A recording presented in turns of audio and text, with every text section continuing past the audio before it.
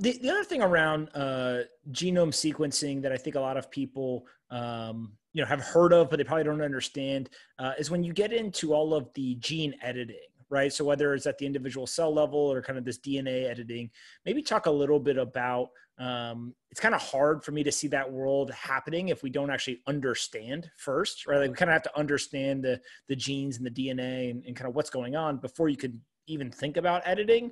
But there's obviously technologies out there that people kind of have heard at a high level. And how do you think about that as maybe kind of a long-term path that the medical community is likely to pursue, whether it's just for, curing diseases and kind of direct, health applications versus like, hey, I want to change the color of my baby's eyes type stuff? Yeah.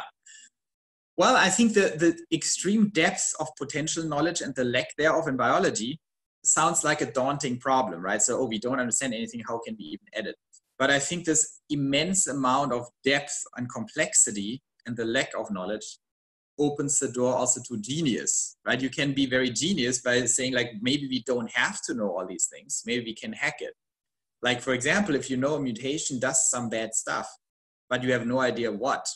You just know in the outcome is bad, but we cannot figure out what it actually does. Maybe you don't need to figure that out.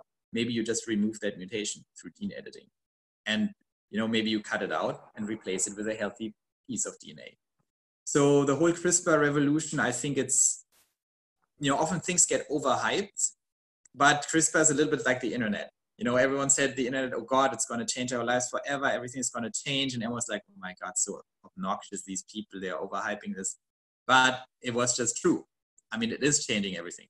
And CRISPR is very similar because CRISPR allows you to, it's kind of crazy when you think about it. It allows you to, in a very targeted way, take any specific segment of the DNA and replace it with any desired fragment you want to put in there to the nucleotide. You have 3.3 billion nucleotides on your DNA. They can, to the single nucleotide, say, okay, at that specific location, cut it out, inject that sequence. And they can do it in living organisms. They can basically inject it into you and it would kind of, disperse across your whole body in theory and replace it in all your cells, which is extremely freaky because it actually works, right? So you could actually change your eye color in theory while you're like living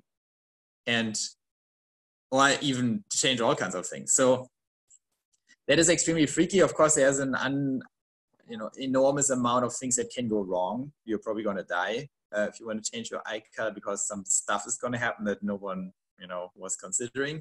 So I wouldn't test it out at home. But in theory, it's definitely possible. And so we know a lot of things, but compared to what we should know, it's basically zero. But that doesn't mean you can't do absolutely amazing or shocking things. And of course, I'm very, we are very focused on disease and keeping people healthy and, not let them age too fast. There are many things you could do, but of course you need very, very deep clinical trials for that to prove safety, especially if you start editing genomes in living humans. It's more a regulatory issue. I mean, scientifically, it's definitely extremely possible and not even that, you can do it today. And where do people get, so like, let's say I want to take one of those nucleotides and I want to replace it, right? So I've identified that one is a bad one, whatever, for whatever reason. Where do I get the replacement? Is that something that I take from somewhere else in the body? Is that something that's like, quote unquote, lab grown? Where does that replacement one come from in that scenario?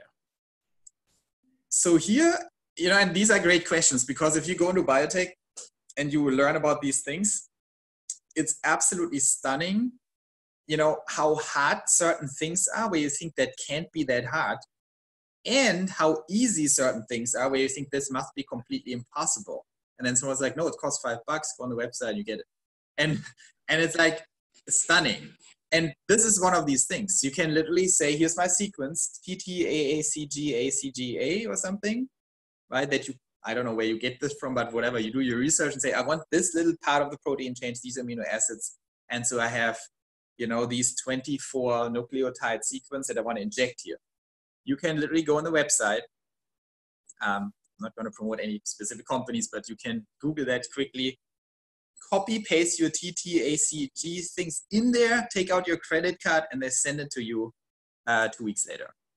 No way. In a little tube. No way. And then you have them, and they are clean. You have a few billion of these little sequences in there, and they're all that sequence. And what are people doing with those today? Are they like injecting them? No, there's a huge amount of stuff where this is used. We do this every day. We order them every day. So, you need them in sequencing, for example, for PCR reactions. So they're called, these nucleotide sequences are hugely, used all across the board. They are, for example, used as primers. So we can use them to basically have a little sequence that reflects another sequence on the DNA. And if you put that into a mix and do some stuff with it, heat it back up and down and put polymerase in it, this enzyme, then these primers will anneal, like they will align to the complement on the DNA, and then start reading that out, like whatever comes after. So you can basically say, I want to read out whatever is on the DNA after that sequence. That's actually sequencing. So you say, okay, if you want to read out that specific part of the DNA, what you have to do is a primer that you synthesize that sits here, and it aligns here, and then the polymerase enzyme comes here and starts complementing the rest of the DNA. And then that gets put on a sequencing machine, and you read it out, and you see, oh yeah, this is my primer. I recognize it. That's what I designed. And then what comes after is the sequence that I was looking at. So I can see if you actually have a T there or a G.